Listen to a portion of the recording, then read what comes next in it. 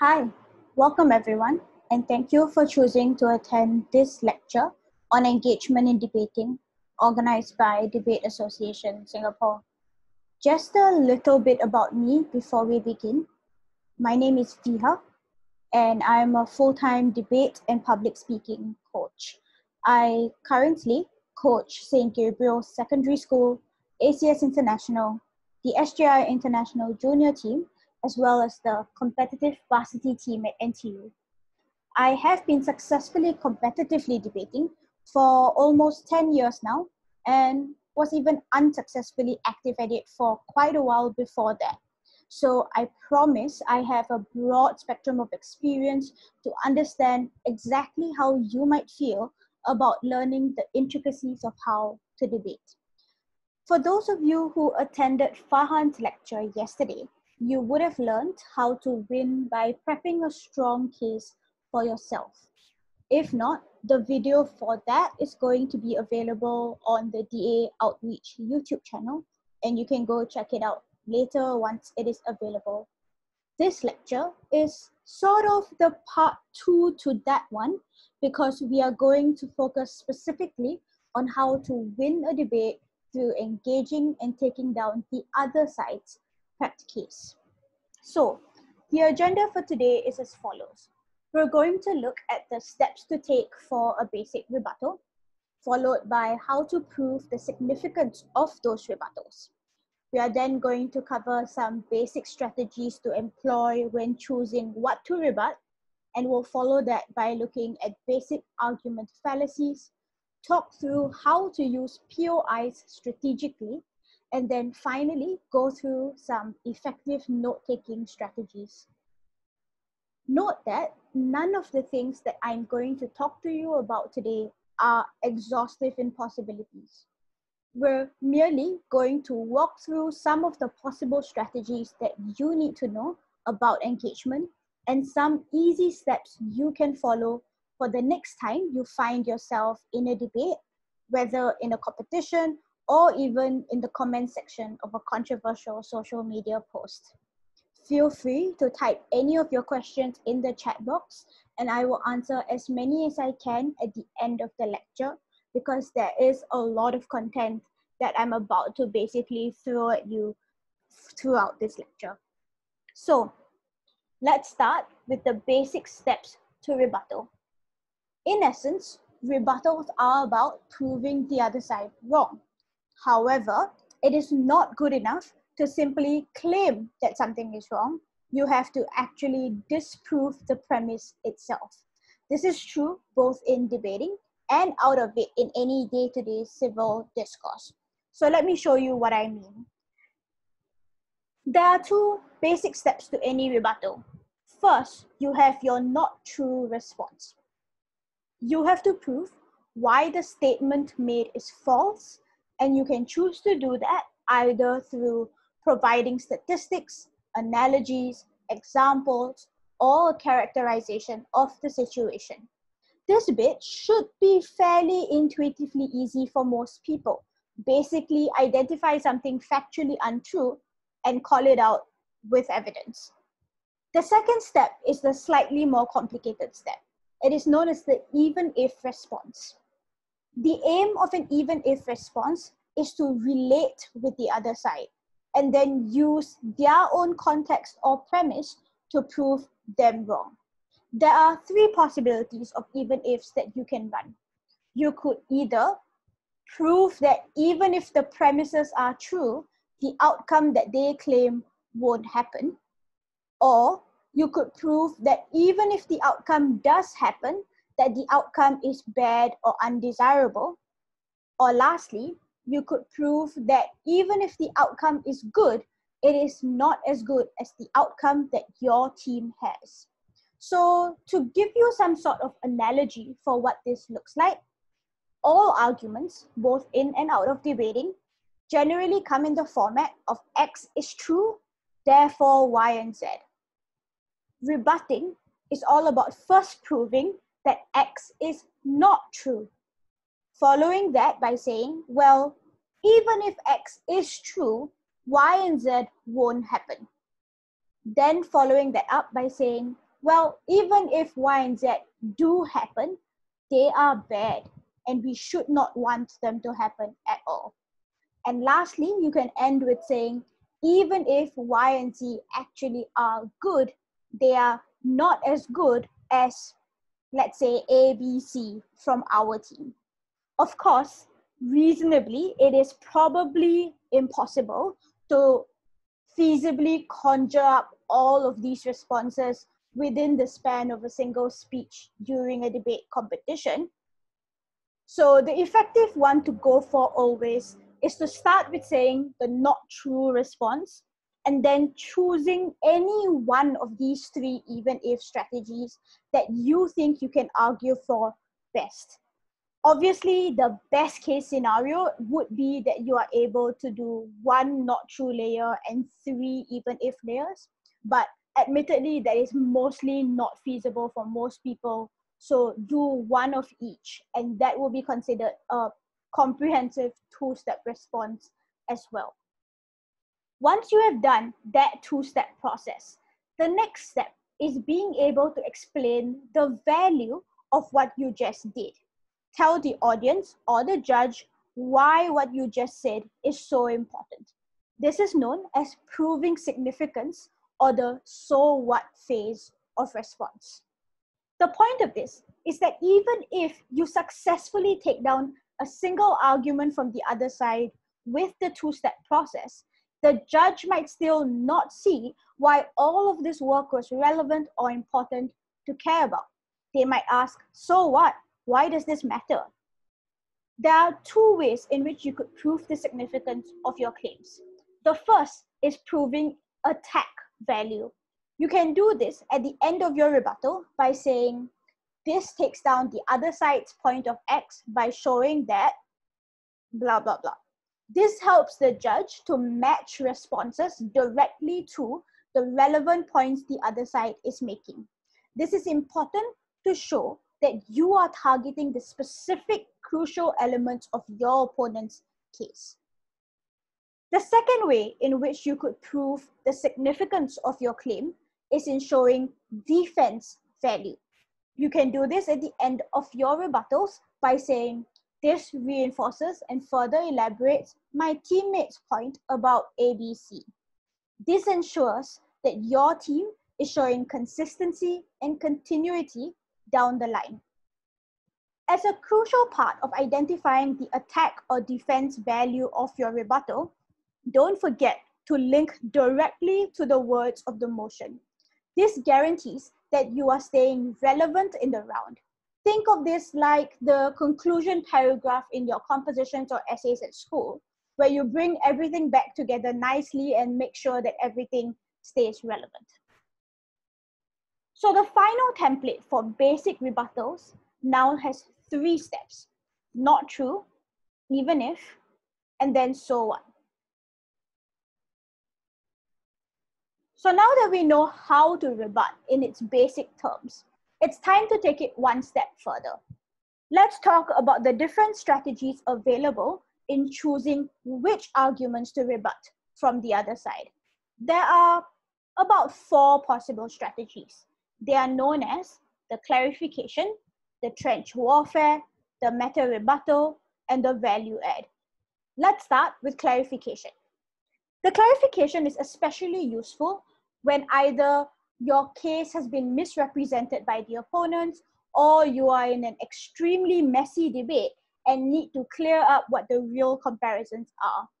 Clarifications usually should happen at the very start of your speech. Explain what the confusion is and clearly and succinctly describe what the real comparison should be in one short and sweet sentence. If you meander and use long sentences at this point, instead of clarifying, it will probably end up further confusing everyone. The second strategy is trench warfare. This basically refers to point-for-point, detailed back-and-forth engagement with the other team. Oftentimes, this is done in chronological order, where you do one of 3 things or probably all 3 of these things. The first is to revive points that were forgotten or ignored by the other side. point out the arguments that were ignored from your own teammates, but also point out things that your opponents might have said in the first speech, but that their second and third speakers chose to not defend. By pointing out these things, you are then identifying to the judges what continues to remain relevant and what doesn't. The second thing you could do under this is to attack all substantive points from the other side in chronological order. And the last thing is to defend all of your team's substantive points from the attacks by the other side. You often do this in a comprehensive and well-structured way to make it look like you are covering all your bases and attacking them from all sides. So trench warfare literally is the strategy of taking aim at every single thing in the case and not leaving anything out. The third strategy is meta rebuttal. This is when you are evaluating even as you rebut, doing the adjudicator's work for them by weighing up the issues of the debate. There are a few ways to accomplish this one as well. The first is to reframe the debate, give the judges a new perspective to look at the debate from, or a new lens to look at the arguments from. This could look like showcasing a new context or a new country, a new type of example to want to look at your arguments by, or a new stakeholder being described as the most vulnerable actor in the debate, and reframing the lens in which the debate needed to be judged by. The second type of meta rebutting is in drawing comparatives, to be able to take proposition's characterization and opposition's characterization and compare them to each other and prove one side as being more likely or more feasible. You can also compare principles or compare specific outcomes between the two teams. The last way to accomplish meta rebutting is in a best case, worst case evaluation. This is where you take your team's worst case scenario and weigh it up against your opponent's best case scenario and prove why even then your case is still better than theirs. Note here that it is incredibly unstrategic to do the reverse version of this, where you only compare your best case scenario to their worst case scenario. This is easily rebuttable and will be a waste of speech time. If you want to truly be a meta rebuttal in that argument, you must make sure you compare your worst to their best so that you prove that even in their best case scenario, they are not doing as well. The fourth and final strategy is the value add.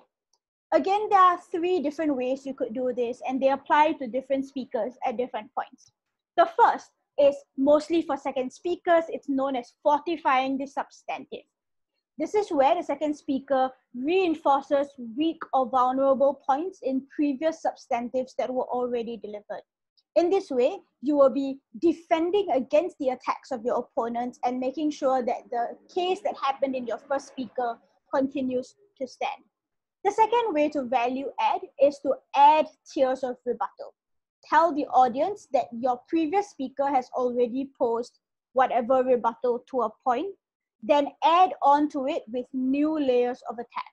So for instance, saying something like, my second speaker already said XYZ in response to this argument, but here are two more reasons why this argument fails.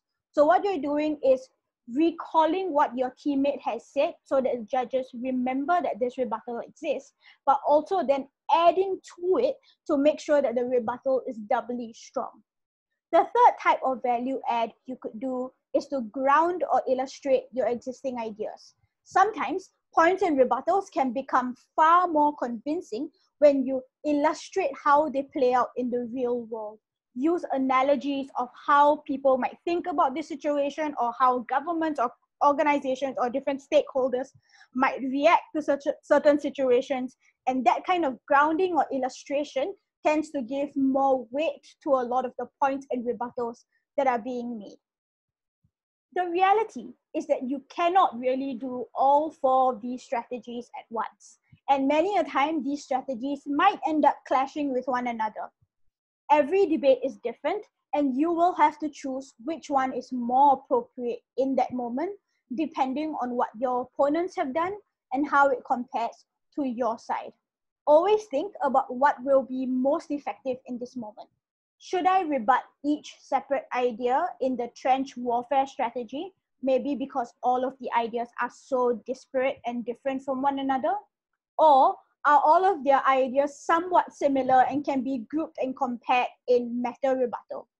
Or maybe is it more important to fortify the walls of our own case and value add first because the other team maybe is spending more time attacking us than building their own case?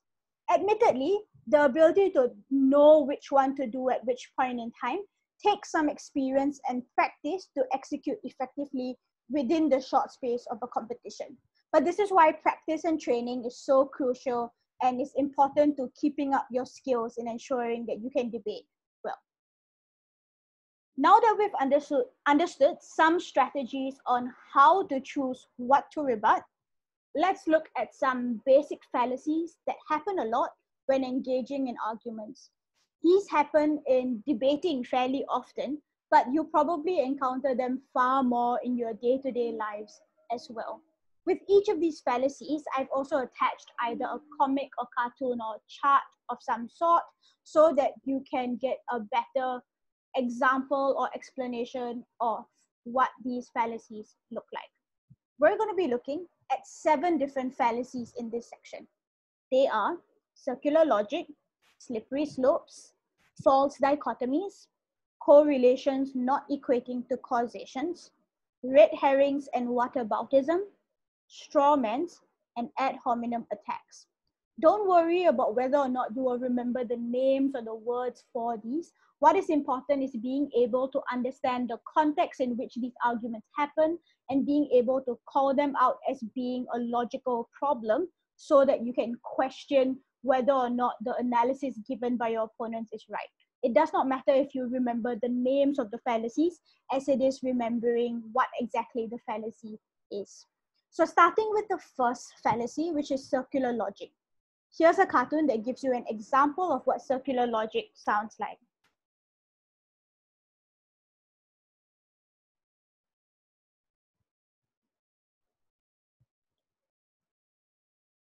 Circular logic basically refers to using a premise to form a conclusion and then using the conclusion to prove that the premise is true.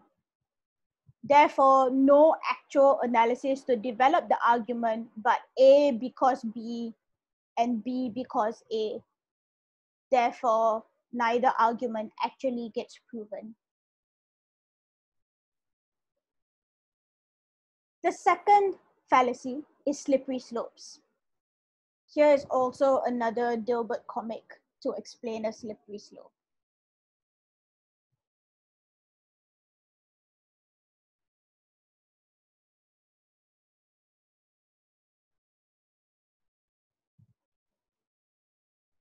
Slippery slopes basically refer to an argument that claims that a relatively small first step leads to some sort of chain of related events that culminates in a super significant negative effect, but that doesn't prove step by step how any of this is so.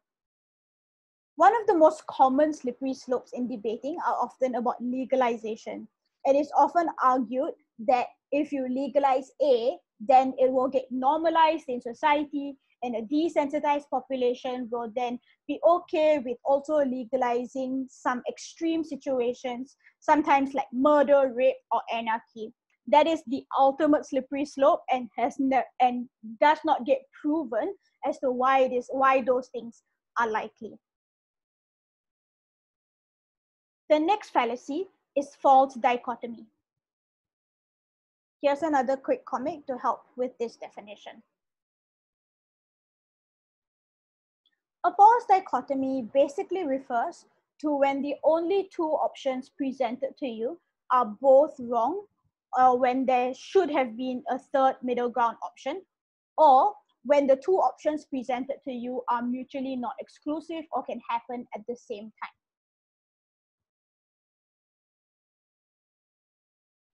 The fourth fallacy is correlations not equating to causations.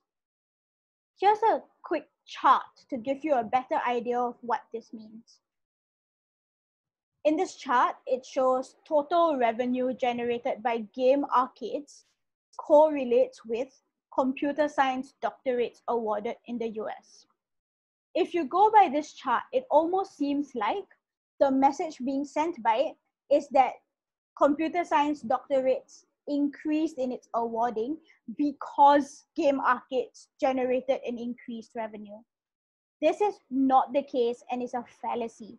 Just because both of these things have the same trajectory on the chart or seem to correlate in its numbers does not mean that one caused the other or one had any effect on the other. So correlation does not equate to causation.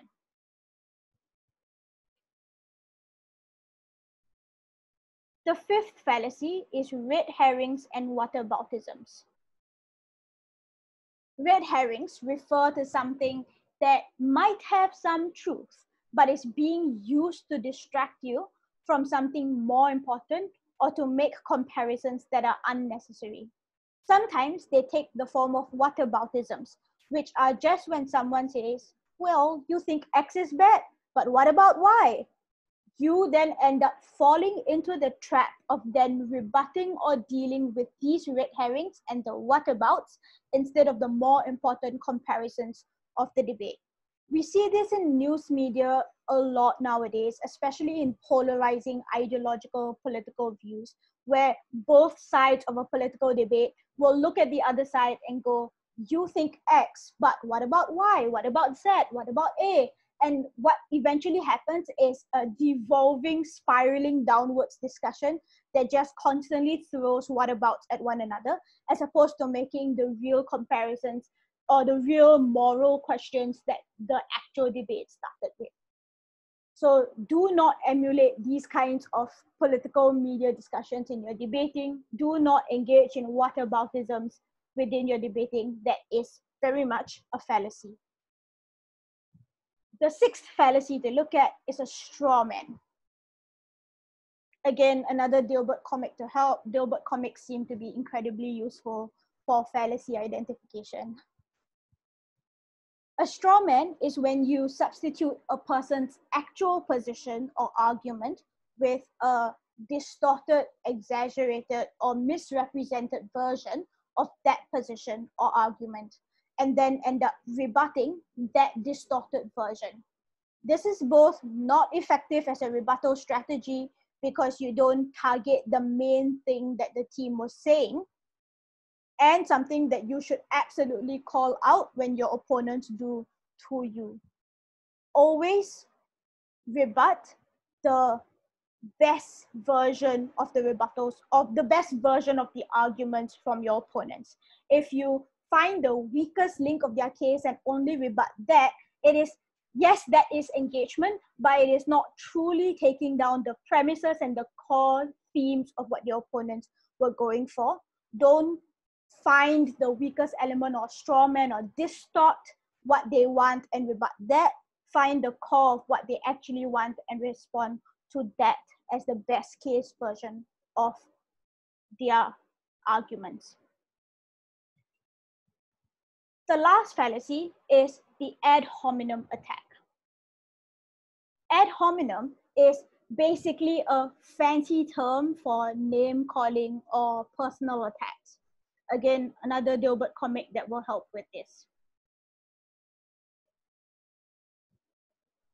An ad hominem is when you choose to use the individual characteristics of the speaker against them in arguments, or to attack the speaker instead of making responses against the arguments that they were making. At debate tournaments, ad hominems are not just a fallacy. They are also considered an equity violation.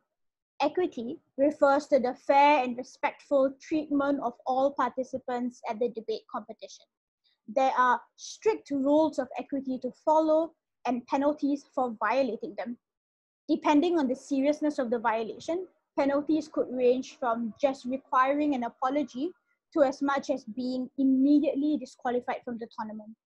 So if you learn nothing but one thing from this lecture, please do not engage in ad hominem attacks, treat all participants with dignity and respect, and only ever choose to rebut the arguments that speakers make instead of attacking the speakers themselves.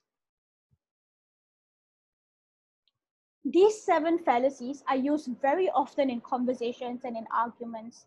The best form of engagement is not to just point out the existence of this fallacy, i.e. don't just say, hey, that's a slippery slope, but explain why the fact that it is a fallacy is a problem to the quality of the argument. For example, say something along the lines of, opposition's argument on X being better than Y is a false dichotomy. It is untrue that these are the only 2 alternatives available. The third alternative that we defend is Z. This alternative is better than the other 2 in this false dichotomy because blah, blah, blah. In this way, you are not just calling out the fallacy, but doing something about the argument that was presented to you. I hope that was easy and something that you understood how to achieve.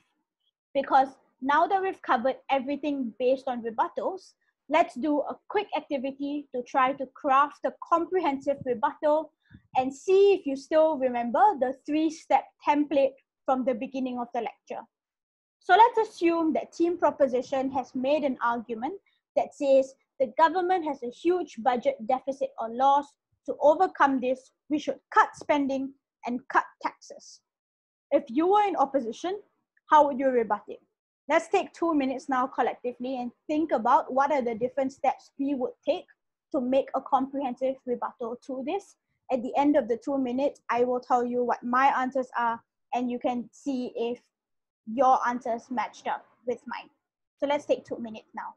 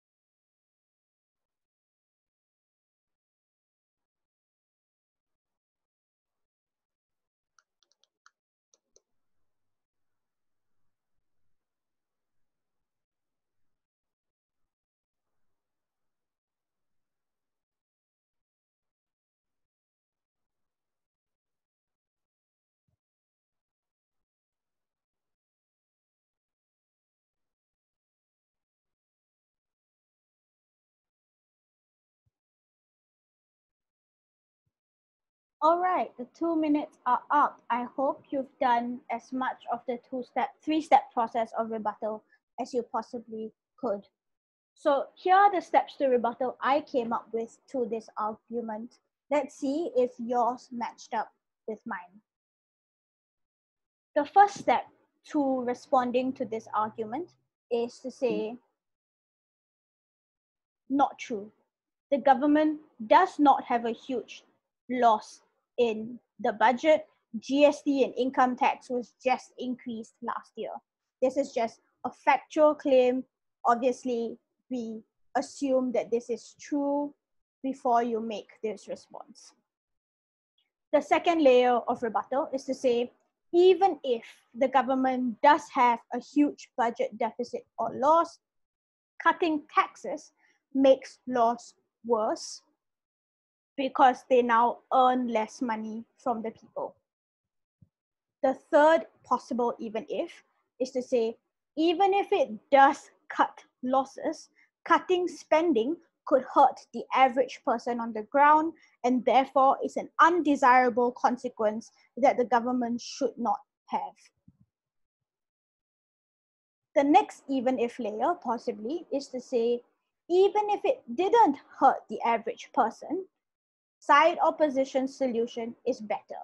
We instead should increase the taxes for the rich because they are not hurt that much by an increase in taxation, but the additional money does also solve the problems of the huge budget deficit or loss. The important thing then at the end is so what? The answer to the so what is to say this is important because it takes down the efficacy of side propositions policy. Their policy doesn't solve the problems that they themselves set up in this debate and therefore do not achieve what they need to in terms of their burdens for this debate. And if you do all 5 of these layers of rebuttal, it is a completely comprehensive response. But of course, if you only did the not true layer and one of the even if layers, followed by the so what layer, that is still a good, solid rebuttal, and that is perfectly fine. So I hope that little exercise helped you get a general idea of how a comprehensive rebuttal works in the short term. Now imagine that you have to do this same exercise multiplied by the number of substantives, the policy, the stance, the definitions, the characterization setup of every single speaker of your opponent team. And then you realize the mammoth task that engagement truly is in debating. Admittedly, it does sound a bit daunting, especially if you're new to debating what exactly it takes to do rebuttal speeches. That's why I know at the start of debating, many people shy away from like third speakers because that is all response. However, I think if you practice and gain the skills of response and rebuttal, it's not just incredibly valuable in terms of becoming an excellent debater within the sport, but it's also incredibly valuable outside of debating when you then have the ability to have quick reflexes and quick response capacity when you engage in conversation and discourse in the real world. So definitely do try and practice creating rebuttals and practice your response reflex skills in order to be able to have quick wit and quick responses to things that come up in conversation as well as in debate arguments. I would suggest that the best way to do this is to actually watch a bunch of debate videos on YouTube. There are hundreds upon hundreds of possibilities. Find good quality videos. Listen to, say, the first speaker, track that first speaker's speech, craft rebuttals to it, and then check whether or not you are doing all 3 layers of rebuttal to every single thing. And if you do enough of those self-practices of your own, of creating such rebuttals and choosing what to rebut and how to rebut from those instances, then you develop a sort of second nature ability to do this far more quicker as an individual, and then can put those skills together with a team when you enter a competition as a debate team. All right, the next part of this lecture is going to focus on points of information. Even though POIs make up less time of each speech than rebuttals do, they are just as important to a team's engagement strategy. Admittedly, this next part of the lecture is exclusively relevant to competitive debating because you are not going to go POI, sir, anywhere else except in debating. You're not going to do that in real life, but that is okay. This is the Debate Association lecture. You're here for competitive debating. We're going to focus on a few different things, including when to ask POIs, how to ask, and what to do when POIs are accepted. So let's start with the absolute basics of what a POI is. A POI is fundamentally an interruption of your opponent's speech. This can be asked during what is known as unprotected time. Unprotected time is between the first and last minute of the speech. What basically happens then is when a speaker starts their speech, a timekeeper starts a timer.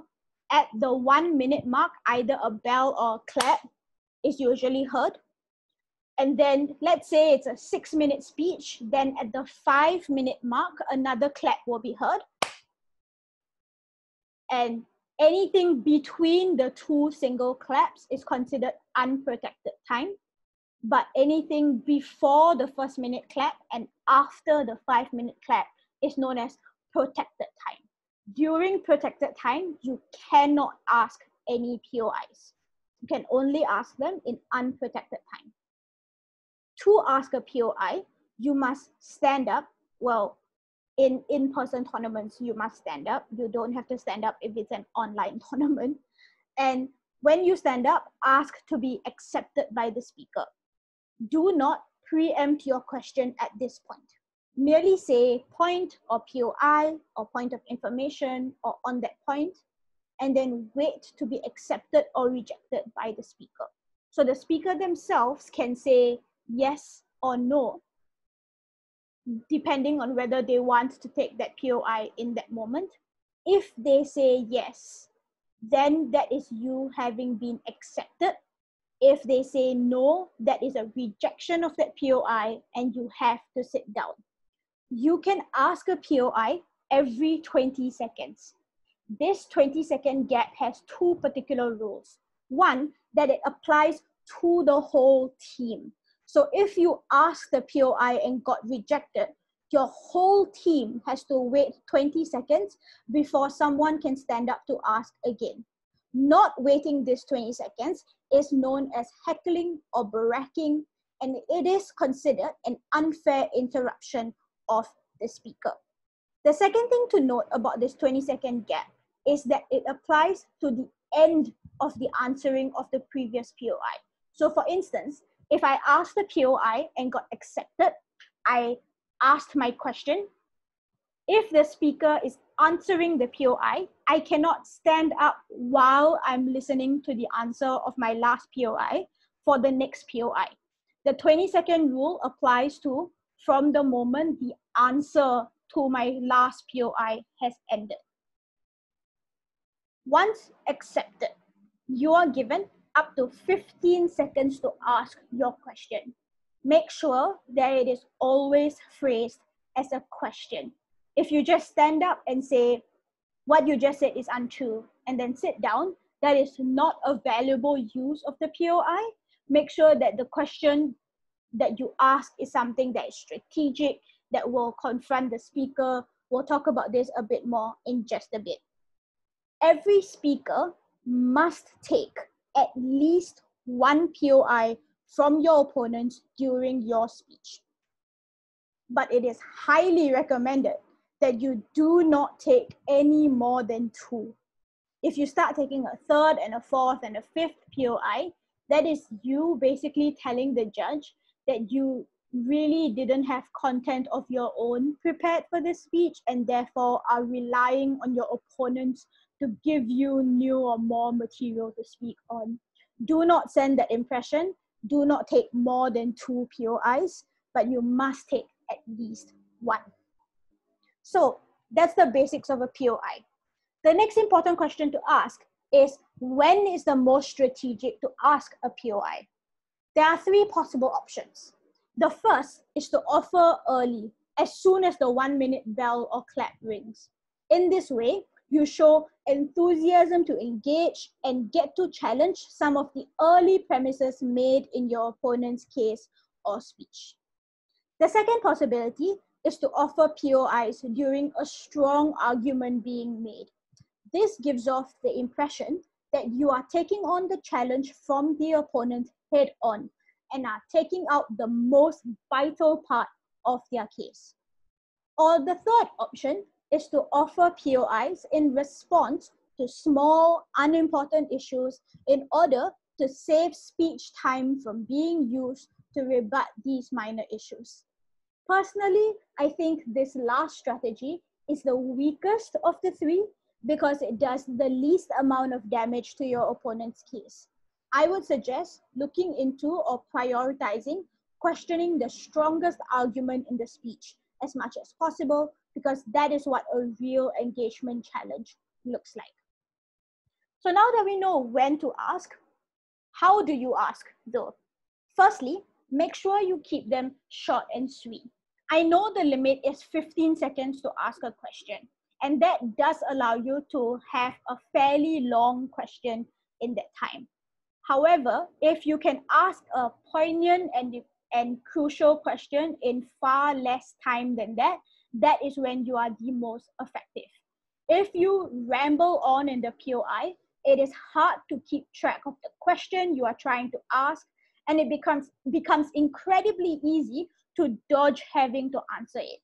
Make sure that it is phrased carefully and in a targeted way to derive an answer from them that will benefit your team. So don't just point out things that are untrue or ask for clarification on things. Make sure you plan it out as a team, choose the words and the phrasing carefully, and plan what question to ask based on a specific answer you're expecting or that you want the speaker to concede to. Lastly, and most importantly, be loud and confident in the delivery of the POI. Don't show signs of uncertainty and weakness, but instead show off your clarity and determination to take down the point. No matter how bad you think your question is, if delivered with the right amount of confidence, it will have some value to the overall debate. Next, let's talk about when you take a POI. So if you were the speaker on the floor and your opponents were asking you a POI, when is most strategic for you to take one? Many debaters tend to wait till like 20 seconds before the end of unprotected time to take a POI. This is in fact fairly unstrategic because you have basically laid out almost your entire case for the opponents and have opened yourself up to being attacked on any of those things in your entire speech. It is in fact far more strategic to take a POI early, preferably within the first 2.5 minutes, where you can make clarifications and then integrate the response to the POI with everything else you're going to say in the rest of your speech. Most importantly, however, do not interrupt yourselves to take a POI. Finish the thought you were in the middle of explaining and then accept it. You can even plan to say you will only take a POI when you transition between argument 1 and argument 2, or when you're moving from rebuttals to arguments. It is perfectly okay to make an opponent wait for like 20 to 30 seconds before taking their POI. This is important because if you disrupt your train of thought in order to answer a POI, you are definitely never going to find your way back to where you were, which would leave the argument incomplete in its analysis. This is bad for yourselves. Do not stop talking in order to turn and respond to your opponent who is standing up. It's okay to leave them standing. Just acknowledge that you know that they are standing. Finish what you are saying. Finish the argument or the thought or the sentence or the main claim, and then turn to your opponent and go, yes. At which point you would have finished the argument and then can still respond to the idea that is being brought up in the POI comprehensively. Once you have taken, remember to respond to the judges and not to the opponents. This is true even in rebuttal or in substantive making.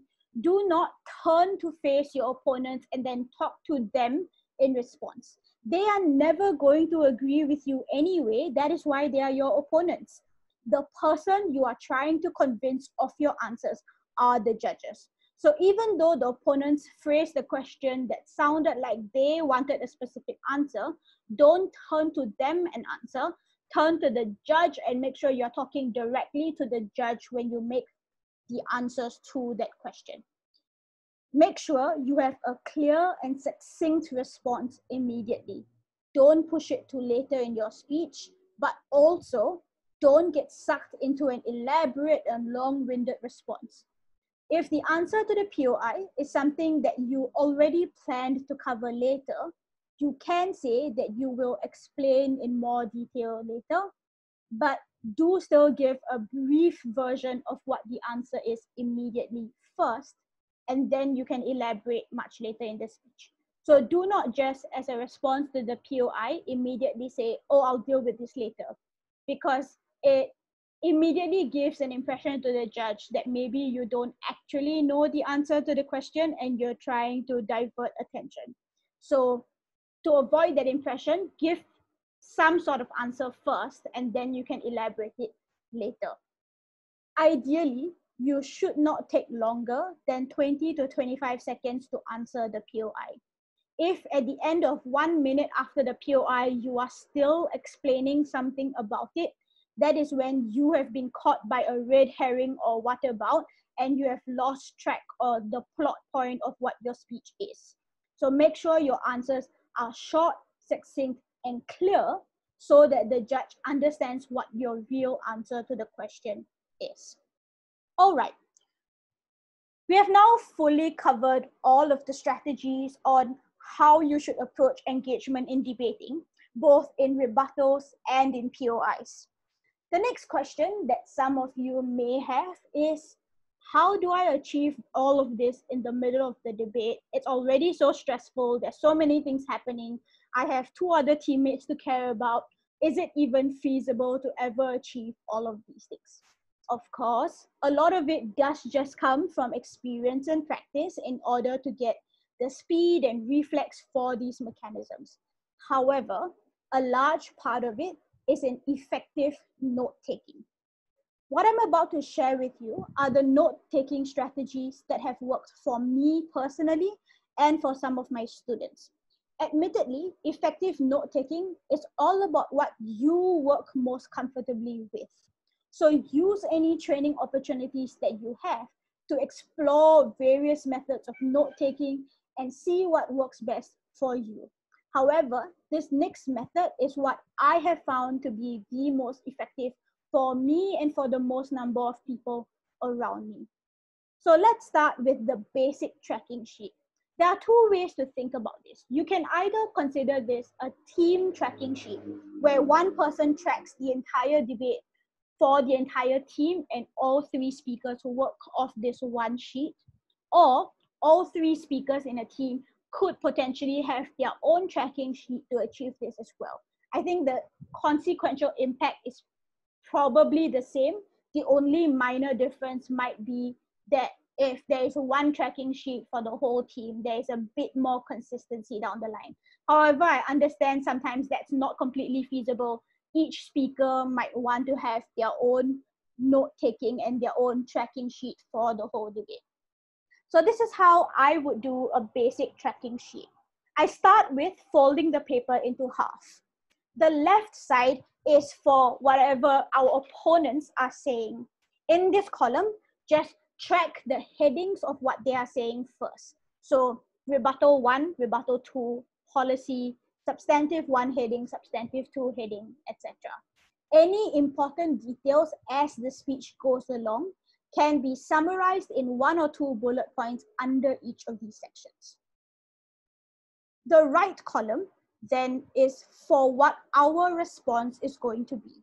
So you can jot down rough ideas for what you might want to say for each layer of rebuttal first.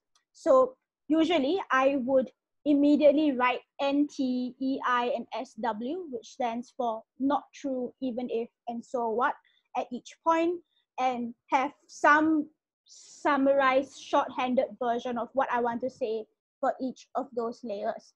For the layers that I definitely know the response to. You can then quietly confer with a teammate if you need help with crafting the answers to any of the other layers that you maybe can't think of at the top of your head or need help in phrasing particularly. Prior to going up to speak, it is important to number and prioritize each of these rebuttals. Sometimes, a lot of these arguments might overlap with one another. For instance, maybe rebuttal 1 and substantive 2 are somewhat similar in line. What is important then is to use colored pens or draw arrows to connect it so that when you go up to speak, you won't end up sounding repetitive when you make the rebuttal once in the early part and then the rebuttal again in the latter part of your speech, instead to combine the two arguments and make one solid rebuttal. So make sure to number, prioritize, draw arrows and connections through this sheet in order to organize your rebuttal and tracking sheet before you head up for your speech. Make sure that the arguments that are the most important on the other side are the ones that you do the rebuttals for first, because those are the ones that are the most important to take down and therefore will need the most amount of your attention. If you spend a lot of your time rebutting something that is not as important to their case, you might end up running out of time at the end of your speech in making the actual important rebuttals for the crucial parts of the debate. So always do the most important things first and make sure you spend the most amount of your speech time dealing with those, and then reprioritize accordingly so that the least important stuff are the things that you take down at the end. That just requires you to use a lot of arrows, numbering, different colored pens on this track sheet to achieve that. Now, if you can nail this basic tracking sheet, you can move on to adding a second sheet for tracking. For the second sheet, I suggest or recommend that this is a team sheet, i.e. everyone on the team has one sheet of paper that this gets done on. In this advanced sheet, we track burdens of proof. For those of you who are unfamiliar with this term, either because you've never heard it before or didn't attend any of the previous lectures, while you are prepping as a team, you should be trying to identify what are the key questions your team has to answer in order to win. These are regularly referred to as your burdens to prove. Both sides of a debate always have equal and opposite burdens to prove. For example, if proposition has to prove why a policy will be successful, then opposition has the burden to prove why that policy will be unsuccessful as well. I hope everyone understands how burdens of proof function. Now, in this advanced track sheet, you should be able to identify and write down a list of all of your burdens of proof in the debate, and therefore also what your opponent's burdens are. So on a sheet of paper, write down our burdens are 1, 2, 3, their burdens therefore are -1, -2, -3 on the opposite side. As the debate goes along, you then fill in the document by saying, we have fulfilled this burden at this point in time. For instance, second speaker's substantive fulfills burden 2. And then third speaker defended this substantive in rebuttal when they talked about XYZ. In the same way, burden 1 was not fulfilled by all 3 speakers on the other side because of whatever reason. And second speaker on our side attacked this argument as well. So fill in as the debate goes along what you have achieved in the debate, what you have defended on your side and what you have attacked on theirs. This will help you to decide how to prioritize and choose which arguments to rebut first as well, because arguments that help prove a burden are more relevant and important than one that doesn't prove any specific burden. Therefore, those are the ones that you need to attack more in your opponent's case, and is also the one you must defend most closely in your own case. Filling up this second track sheet as the debate goes along is also particularly useful for the third speaker and reply speaker to craft their clashes.